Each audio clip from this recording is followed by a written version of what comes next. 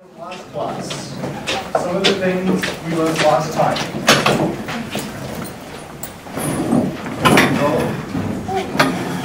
What was the last time that you remember from Monday?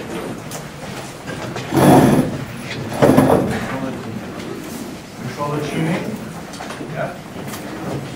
So we learned how to read those tables, how to read those graphs. Anything else we learned? No one's reviewed the notes from Monday yet?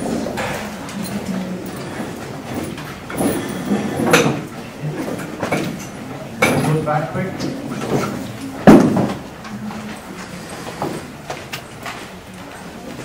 As I've said a few times, this is a course that you should not fall behind even a single class because it's so cumulative. You don't want to miss that crucial layer of understanding, and then we build on it in the next class and you don't have it in place. I always recap to make sure you catch up, but anything else you review?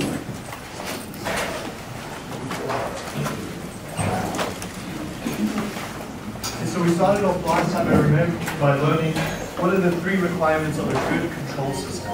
The first requirement is, of course, low error. The second requirement is offset-free behavior. So in other words, our error goes to 0 after a while. And the third requirement is we have a manipulated variable that behaves relatively smoothly. Okay? We cannot change our valves rapidly, go from, say, 50% open to 100% open in 0 seconds. That doesn't work, right? So we don't do that to our processes. We don't put a shock into our system. So the manipulated variable behavior must be smooth. And what Dr. Marlin did in his textbook is he derived controller tuning that achieves those goals for us. It gets low error, offset-free behavior. The offset-free behavior comes for free because we've got a PI controller. The I in our PI controller is what guarantees us offset-free behavior. But the first requirement of low error, that's what the controller tuning does for us. And the third requirement of smooth manipulated variable behavior, that's another facet of the controller tuning. So our goal then was last time was selecting those values of KC, TI, and TB to meet our goals. Okay, so whenever you use that table, you must make sure that your goals in tuning the controller loop match with that.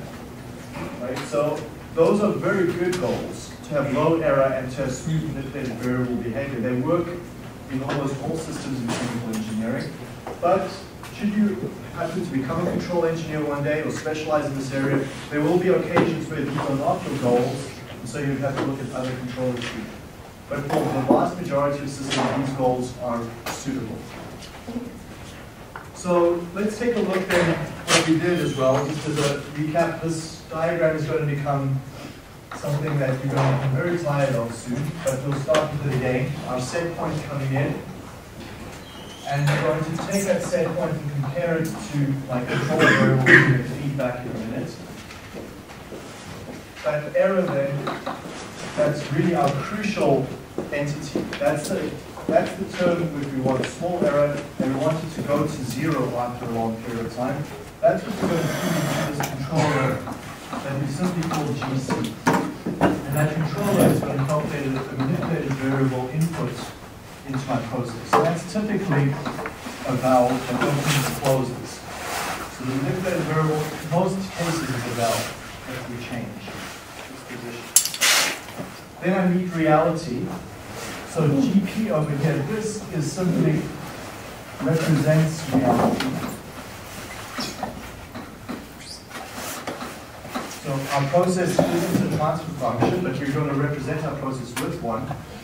And that output then we call our control variable. But we learned last time there's one other term that we add to it, and that's our disturbance. So we've learned and spoken about disturbances a few times, we will again today. That disturbance comes into this system, and we represent our disturbance with another block diagram and a D. So that's an input into my disturbance model. So GD here of of S is a model of my disturbance and how it impacts the process. So those two sum up together and we get our control variable CV, and that's what we feed back all the way to the beginning of it.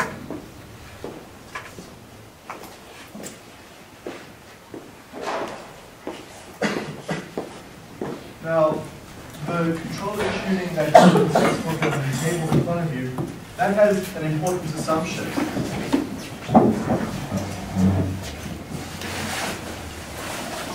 So the Ciancone tuning rules, they're built up on the fact that GP of S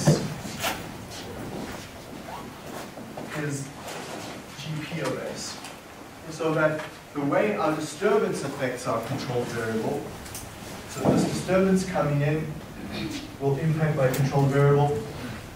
The dynamics of that disturbance are no different to the dynamics of the manipulated variable.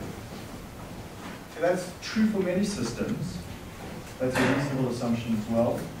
We gave the example of the temperature in this room last class. Remember we said the temperature in this room, if that's my control variable over here, T is the temperature in the room, it's affected by the velocity, the amount of air coming in through this duct over here. Several ducts in the room. If we put a hot air in the room, that effect of the flow rate of that hot air is going to affect temperature.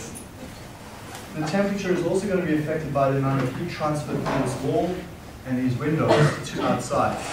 So we're losing heat or we're gaining heat in the summer, and the effect of that on our room is going to operate in the same way. The dynamics of that in this are going to affect our process in the same way. So those are good assumptions to use. And Dr. Martin's tuning rules also assume that this transfer function has the form of a first order plus dead time. So we covered that last time. We said we're going to use a gain of k, a time delay of theta units, the time constant of tau s plus 1.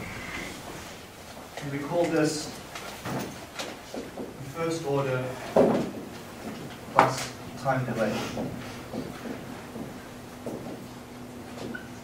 So you sometimes see FOTD, first order of FOPTD.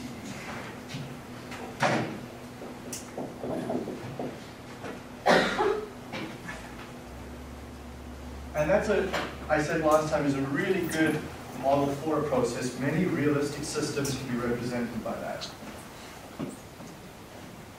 Okay, and we'll look at that in a few classes from now. I will show you that even very complex second order, third order processes can be represented by this model quite adequately. So it's a good representation of reality. The next question that comes up is, remember when we use these rules, there's two columns of graphs. The column on the left-hand side is used for disturbance model tuning, and the model on the graphs on the right is for second. So there was some question last class about should you use the graphs on the left or should you use the graphs on the right? Those of you that were in Monday's tutorial, we faced the same question as well. And that's the goal of today's class, is to just understand a little bit between those two distinctions.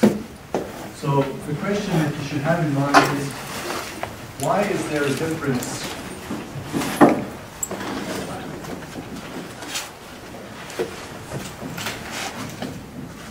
between controller tuning for disturbances and controller tuning for settlement changes? So why is there a difference between controller tuning for disturbances versus settlement changes?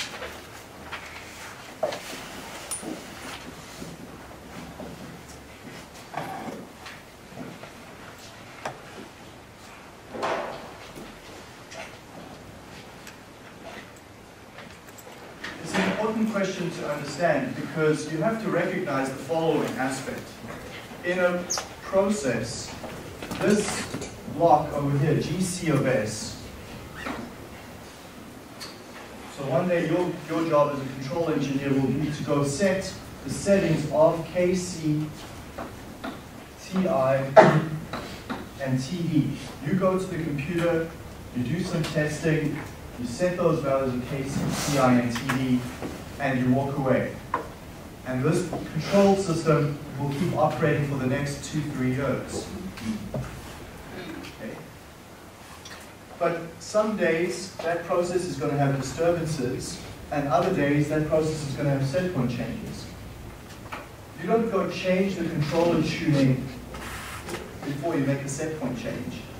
You don't go change the controller tuning before a disturbance comes that impacts your process. You've got to pick controller tuning that works well for both situations. Or you have to know in advance which situation your process is the most likely to encounter and tune for those settings. So as you'll see in the rules on the sheet in front of you, if you look and you turn your page a little bit to the side, you'll see a box over there. And step number 4 says, select the appropriate correlation for disturbances or set points. Use the disturbances if you're not sure. In other words, you use the left-hand side column. In other words, assume that under no better knowledge that you're tuning for disturbances. Now, why does it even matter? Well, it matters, and you're going to prove it to yourself, because it matters that the effect of a disturbance on your control variable over here is very different to the effect of a set point change. So when you make a set point change compared to when you make a disturbance, you will see a different response in the process. How do we prove that? Well, this one is easy to prove. You've seen before that if you change the control variable, if you change the set points, that's your input, your output is the control variable, we can derive a transfer function that represents that entire input-output relationship. In other words, I'm asking, what is the effect here on the CV, on the output, if I make a change in the set point?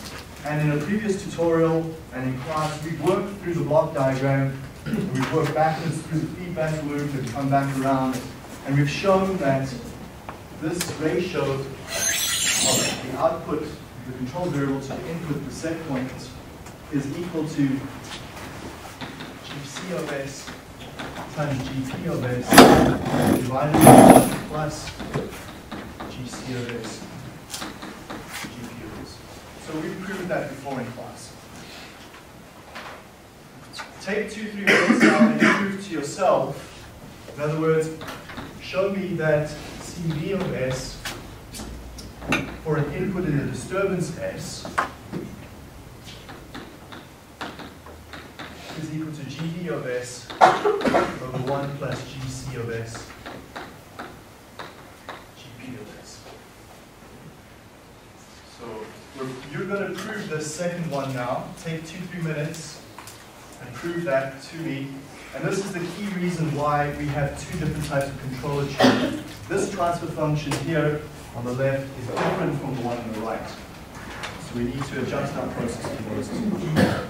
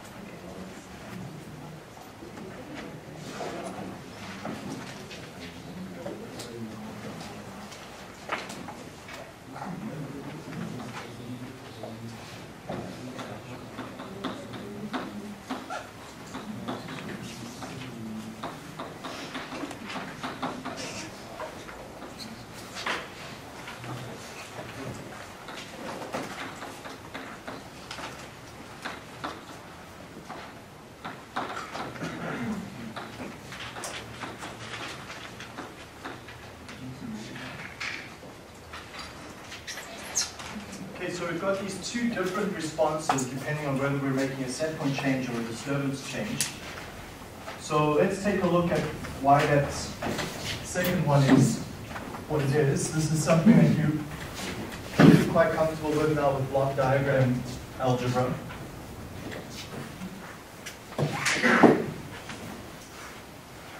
So recognize that the control variable out here, CV, is equal to the sum of two parts. It's equal to GE of S times the disturbance S, D of S, plus it's equal to GP of S times GC of S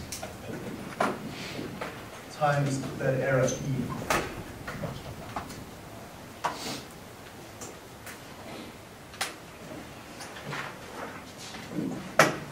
But that error E of S is equal to the set point change minus the control variable.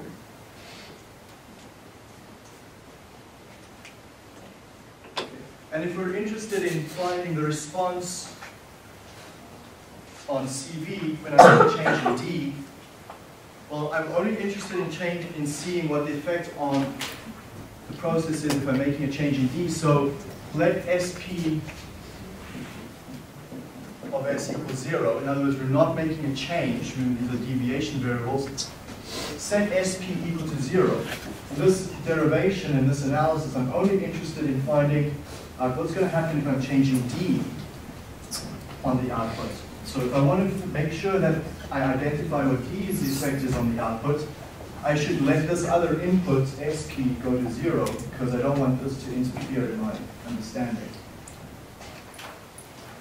Okay, so E of S then is simply the negative of CV of S. Okay, so now I can write CV of S and have 1,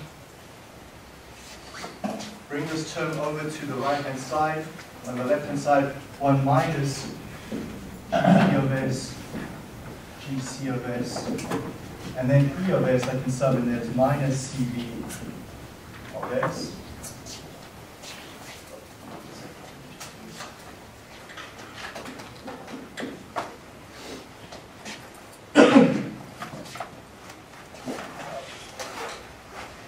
And that's equal to GD of S times E of S on the right hand side. So if I simplify that and pull out the CV of S, I can show that's equal to 1 plus GP GC. I'm going to drop the brackets S, and that's going to be the norm in the future, is equal to GD times D. And then if we simplify that further, we get CV of S divided by D is equal to GD in the numerator divided by 1 plus GC in the denominator.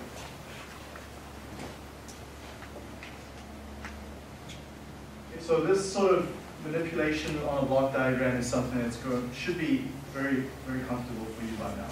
Or you should practice enough so that you understand what's going on. The key result that you take from this is the fact that the output on my control variable is going to be very different depending if I'm considering set point changes versus considering disturbances. And for that reason, we're going to have different control issues because of those two types of differences. But I'm going to show you coming up that really the difference is minimal in most situations. So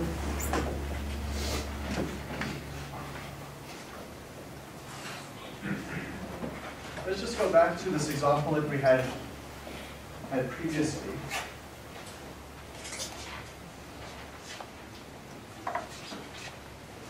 With the tank and the hot water and the cold water coming in.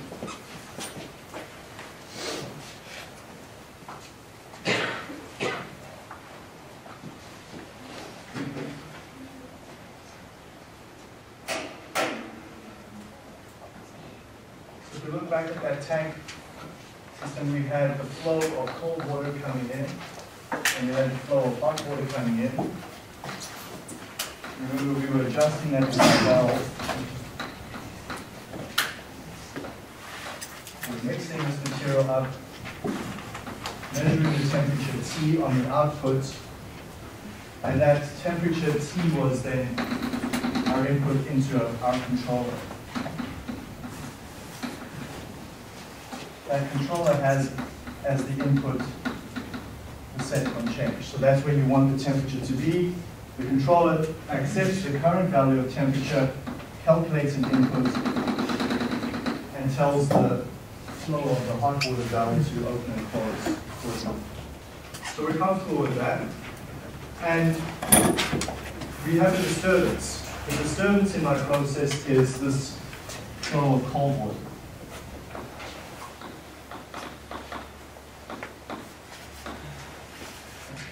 So if we're looking at this sort of notation that I have over there on the very right-hand side, CV over S over SP over S, that would be, in this example, you'd be considering the effect of temperature. That's my control variable. This over here is my control variable. So temperature over the set point of S. That's going to be my set point response.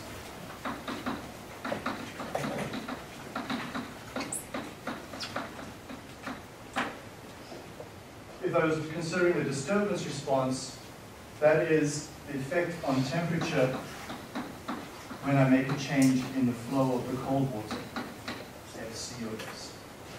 We call that my disturbance response.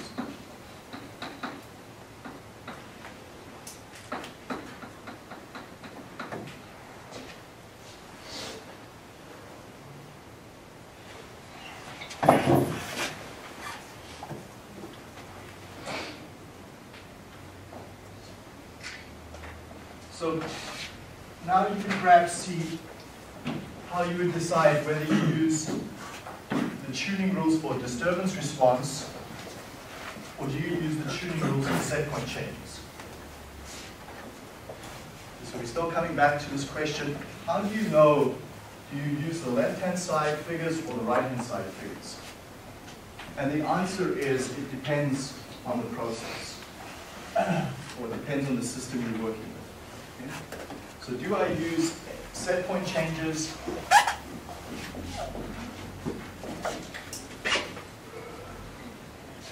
or disturbance changes?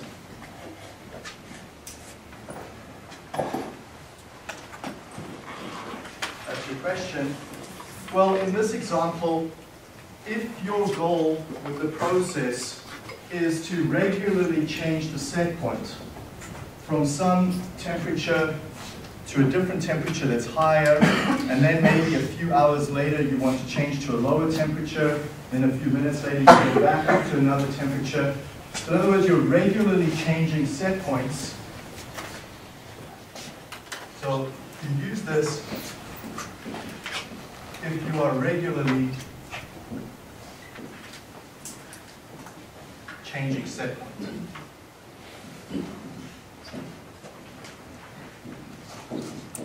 And there are a good number of processes where that is their goal, is they're continually moving to different levels of set points. So a refinery, for example, might be making one type of material, one grade of jet fuel, and then a few hours later they need to switch to making a different grade of jet fuel. Different set points then come and get downloaded to the control systems, and the entire plant reshifts and moves to a new operating point. So you want everything to quickly adjust back to a new operating point as fast as possible, so your transition time is short, because anything that's happening in the transition, you can't sell that product. It's uncertain quality. So you want that set point change to happen rapidly. If you look at the process and you say, well, you know what, I actually want temperature to be constant most of the time, but I have to recognize that this flow of cold water comes from some upstream process, and it's going to some days be low, some days high. It's going to vary quite a bit. then your process is mostly responding to disturbances. Then you'll use the disturbance changes. So if you are mostly responding to disturbances.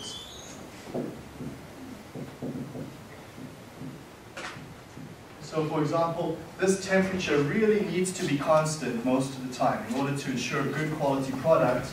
So your CV should be close to SP, and you're not going to go around changing that set point up and down all the time. Set point is pretty well constant, it's fixed, decided by engineers previously. The goal of this control system primarily is to eliminate disturbances. So the goal here is to eliminate or remove disturbances.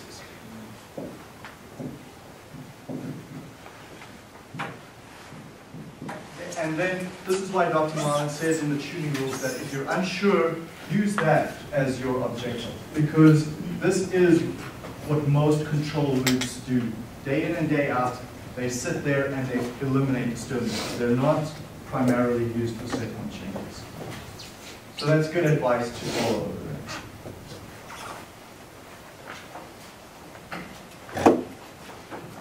Okay, so with that in mind, let's take a look at an example, and this is the same example from the Monday's tutorial. And if you've got the handout there in front of you, you're going to calculate quickly the controller tuning for both set point changes and for disturbance changes. We're going to compare them, we're going to simulate them during class and see how different they actually are. So here's your process. You can get started so along with the calculation for both types of tuning. Considering the case where the process is the same as the disturbance, and we're going to use the example of a gain of -4. So this is for some of you, we've got a negative gain this time, e to the minus 5s divided by the time constant of 3. So get us started on that. We calculate the control loop tuning, the ChE3P4 for both set point and disturbances. If anyone needs a handout of the tuning rules, please raise your hand.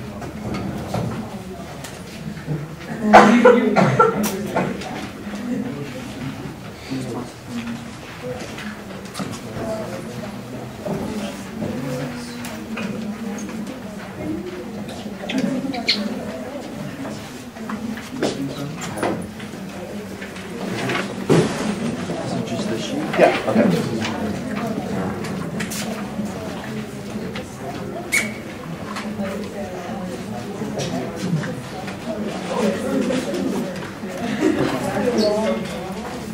So this tuning sheet you bring to exams, you bring to midterms, it's important, it's not going to be supplied for you.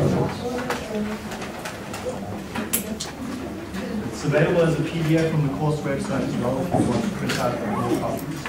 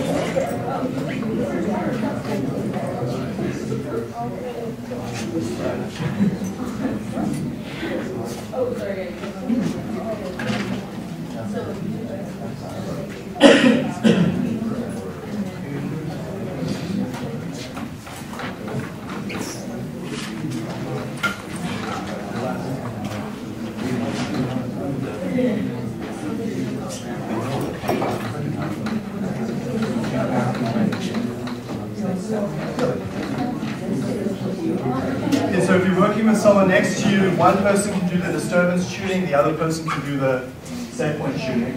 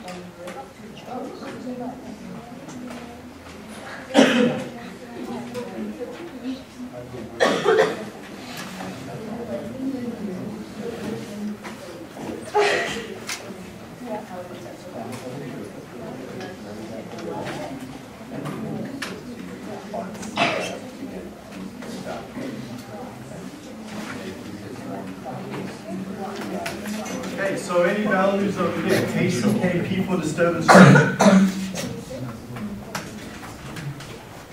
KCKP equals 0.6. Yeah? Okay. 0.56 over here. 0.56, 0.58. Sorry? 0.11, 0.12. Okay, so any value sort of in that range will work. So read off the graph and then read across on the horizontal, from the horizontal axis. You're at 0.62558 for theta over theta plus tau. 0.625. So read up and across against the line. Okay, so this will get you controller tuning. Then let's just put it over here.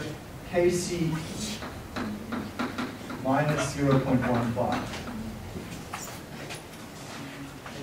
TI will be a value of 4.65 approximately. And TD, you get a value of about 0.96.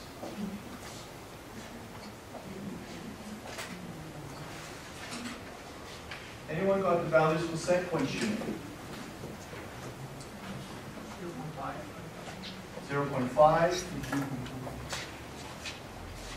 Okay, so 0.5, 0.52 is what I got. 0.5 is okay. Anything that's in the range here of about 0.5 on that horizontal axis. Any values for TI? 0.56. Okay, so 0.56. I got 0.58. Again, here, so that's the same value. And TD, I got a value of, on the horizontal axis, 0.13. So if I convert that then over to KC, TI, and TD, I got a KC of negative 0.13.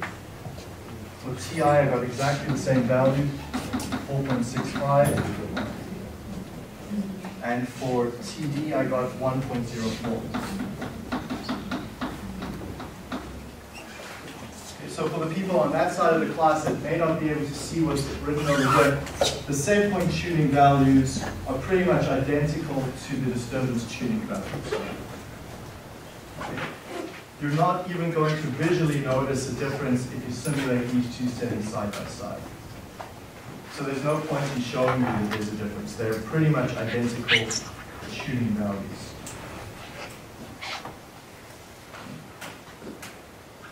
Now, if you take a look at this graph here, one thing you'll notice is a rule of thumb that you can use for your career going forward is that for a first order plus dead time system, the reasonable value of TI to use is about 0.6. It will work in many situations quite well. TI is probably one of the most important tuning rules that you have because that's going to guarantee your offset behavior. So using a value of around about 0.6 for most processes, this graph shows you always need a TI. TI is never 0. You always need some value of TI, and a reasonable value is 0.6. This bottom set of curves show you that T can be roughly 0 for small dead times, but for larger dead times, you should have that built-in predictive anticipatively part of the PID controller. Okay, so as you get to longer dead times, longer thetas, you move more to the right of this graph. That's where the derivative mode is useful. So let's take a look now at simulating that, and I'm going to show you what control engineers do in practice. So everything we've learned actually in the past 3 weeks in this course is probably the most important material that you will take away. So when control engineers go about tuning a control loop in a company, they first get, just erase it here, but they get the transfer function for the process. That's the first step that they do. So they figure out what that transfer function is. Then they go to Simulink or a similar piece of software and they simulate controller tunings after they look them up on the table. So let's take a look at that over here, interactively. So there's my process, GP, with a time delay. And there's my step disturbance, GD. So actually, let me put it back up here again. GP of S, GD of S, minus 4 to the minus 5S with a tau of 3. Now take a look at what I've done here. Notice I've removed the manipulated variable input into the process. So over here, I've taken away the input. So all that I'm going to do when I simulate this is I'm going to make a step response over here. I'm going to see the effect in the control variable. So I'm making a step at time 40 of unit 1. And what that has on the control variable is it shows that at time 40 the step occurs, but I have to wait a certain units of delay before I see that drop down. Okay, I've got 5 units of time delay. And even though the step occurs at time 40, it's not until time 45 that we start to drop. And we drop because the gain here is negative. Okay? Remember, here's D is a step input. So I'm stepping, making a positive step of unit 1 up into a process that has a gain of minus 4 over 3s plus 1. And then there's a time delay, e to the minus 5s, and then that goes out to the control variable.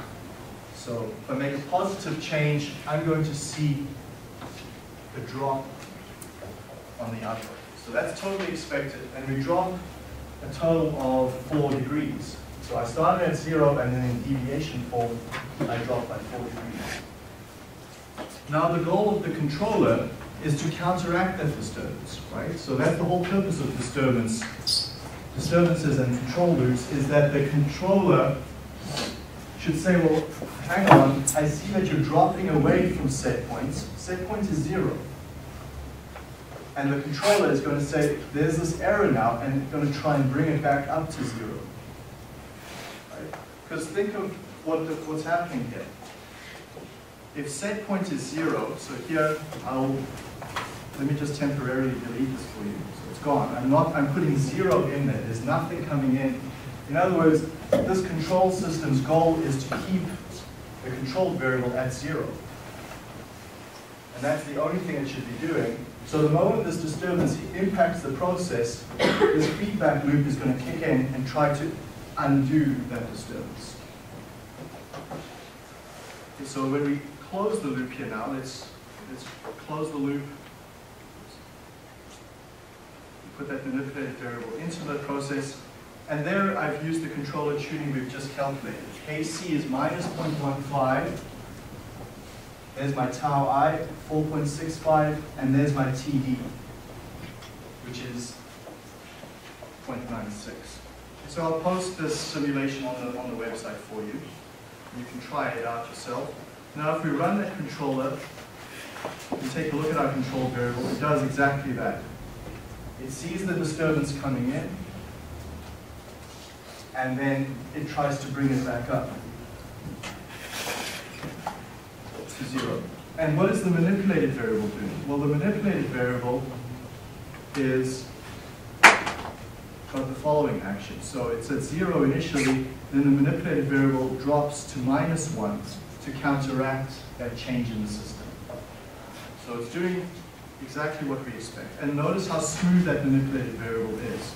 It's a simple drop down to 0, from 0 to minus 1, with no overshoot. So it's not very aggressive, and it's getting rid of that disturbance for us. So everyone understand what's going on there? Yeah? So KC, TI, TD, these are the controller tuning that we read from Dr. Marlin's textbook. Now you might think, well, let me quantify what's happening here. Remember we said Dr. Marlin found his tuning, controller tuning, so that you have minimum absolute error. So let's recall what that is. IAE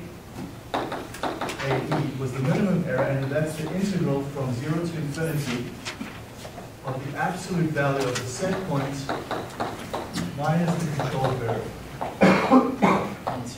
Another way you can write that is the integral from 0 to infinity of the integral of the error. So integral of absolute error is what it's doing. So let's take a look. Well, there's my error. Let's visualize what the error is doing. The error is that signal over there. I start at 0, I've got 0 error.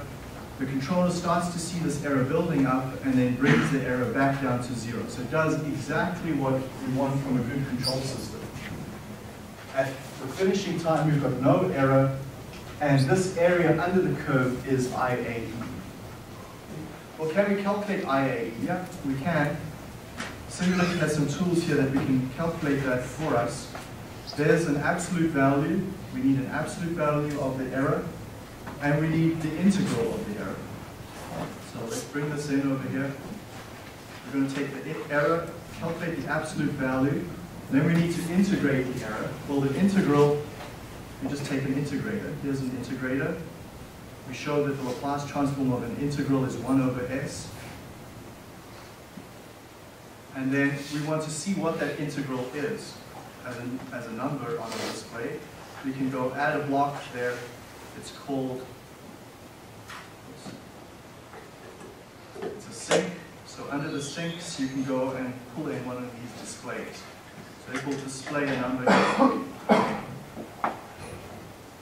So now when we simulate that, we calculate the integral of the absolute error is 31.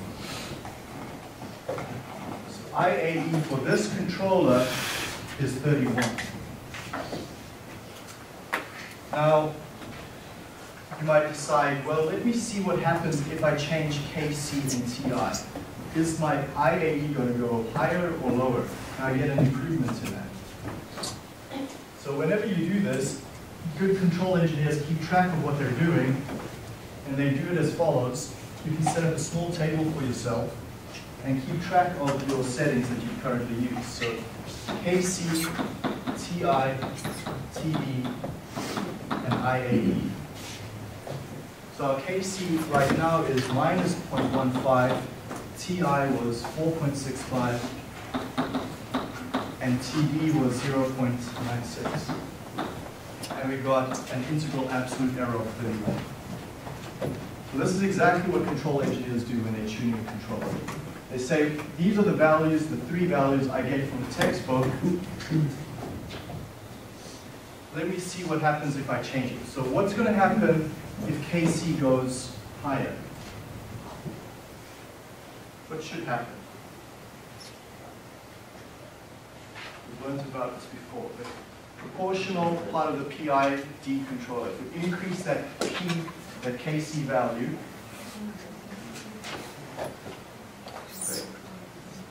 more aggressive control, so we take more aggressive action with the hope that we see smaller error. Okay, so let's take a look and put that at minus 0.2.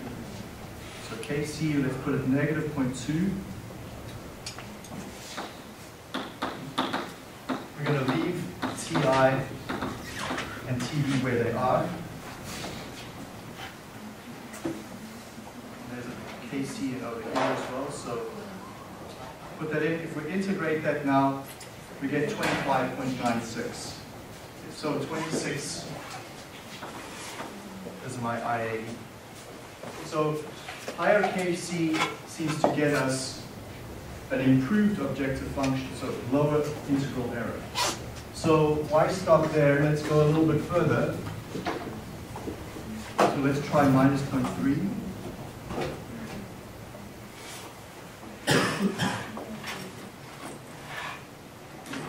We run that simulation now. What's happening? Okay, so minus 0.3. Still with TI 4.65, 0.96. Now I'm getting a value of 36. So you've taken too aggressive action. So you've actually created more error for yourself. Let's take a look at that error signal.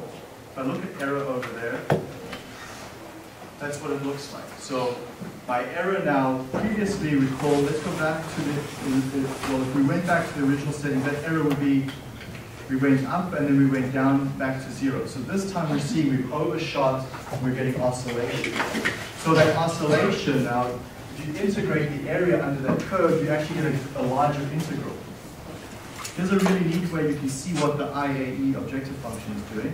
If I take the signal over here, and we take the absolute value of it, and I'll show you what the absolute value signal looks like. It does exactly what we expect. Okay. So the absolute value of the error signal simply takes the integral, that error signal takes the absolute value, and we're calculating the total area under all those bounces. So if I used a less aggressive controller, I'll get less of those bounces occurring.